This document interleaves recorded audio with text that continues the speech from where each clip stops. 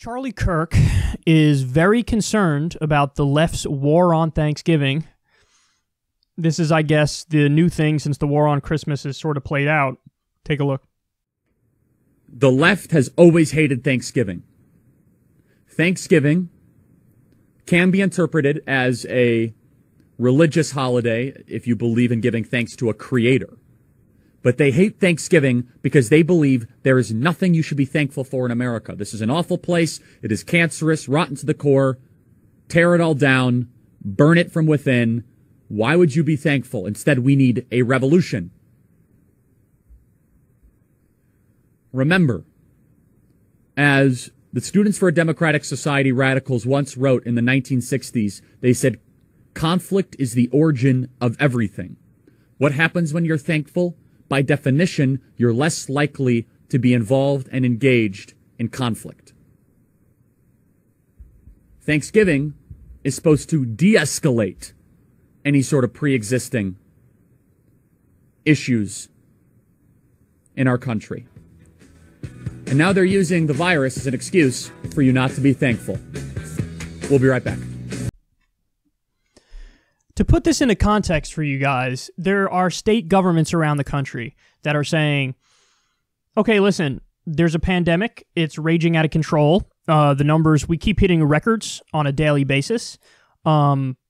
It's scary because you're at the point where hospitals in many places are at capacity and are going to be over capacity, and then you have the death rate go up even more because you don't have enough people to give the medical care to the people who need it. It really is a mess. So what you have is these state governments basically saying, hey, listen, if you want to make sure you don't get COVID, here's some things that you could do.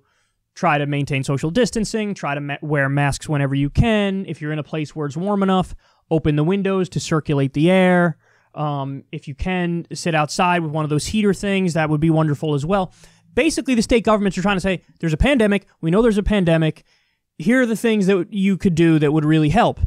And what people on the far right are doing is they're taking these guidelines. They're pretending, by the way, like it's tyrannical and mandatory and you're going to get thrown in the gulag if you don't do these things. Of course, you're not. It's ridiculous.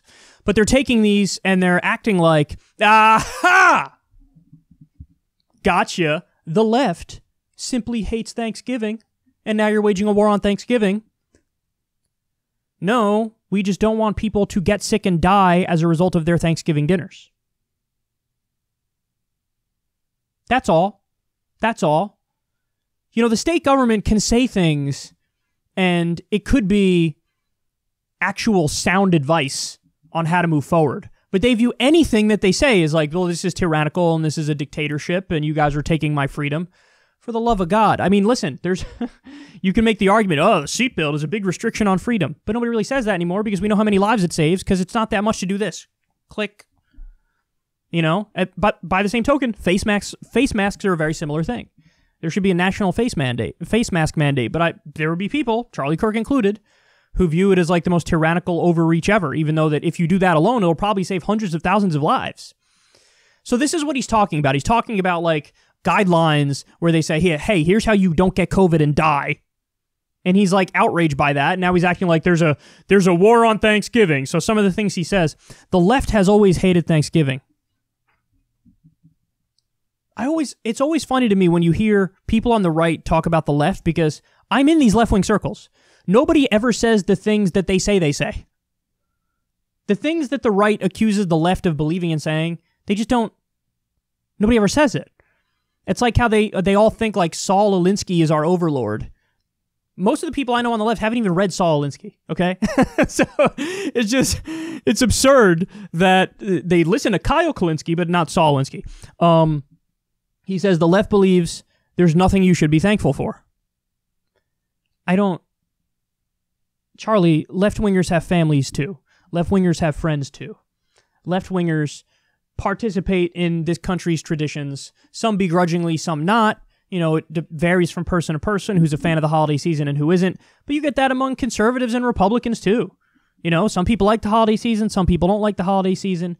Then he makes the argument, well, the reason they hate Thanksgiving is because it takes away from the revolution. How do you even respond to something like that? Could you imagine that conversation actually happening behind the scenes? Like I'm talking to Cenk Uygur or something, or Jimmy Dore, and I'm like, we're going to cancel Thanksgiving this year, right? If people get together and if people are thankful for stuff, they're not mad, and then they don't want to do the revolution. We got to cancel Thanksgiving to keep everybody mad for the revolution. This is crazy. This is crazy. Now, the final point is, here we go again. We just covered the story, Ben Shapiro and Candace Owens going all in, slamming Harry Styles for wearing a dress. Who cares if Harry Styles wears a dress? And now you have Charlie Kirk pretending like the left is waging a war on Thanksgiving.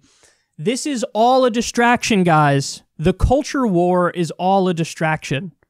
They try to get people outraged about menial nonsense bullshit.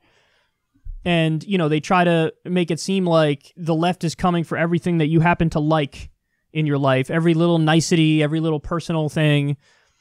But that's not true. And this is just a giant distraction from the fact that these guys really don't have any solutions or answers on the serious issues. They don't. You know, I mean, again, we're bombing 7 different countries. Trump's pretending to end the wars. He's not. He's keeping the troops there. 30% of the country is on the brink of being foreclosed on or evicted. As soon as those protections are gone, we're screwed. 230,000 Americans and rising have died from COVID. The economy's a house of cards.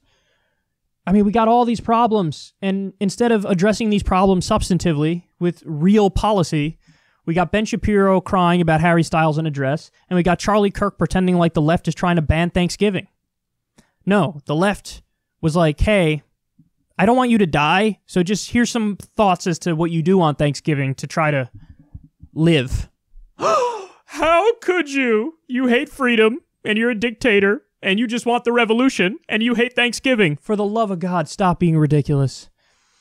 There's no war on Thanksgiving. There's no war on Christmas. But I'll go a step further. Even if there was, who cares? Because nobody's really trying to take it away from you. You do whatever you want to do on Christmas and Thanksgiving. If somebody doesn't like the holiday season, whoop-de-frickin-do. That's called freedom. That's what they get to feel that way and live accordingly.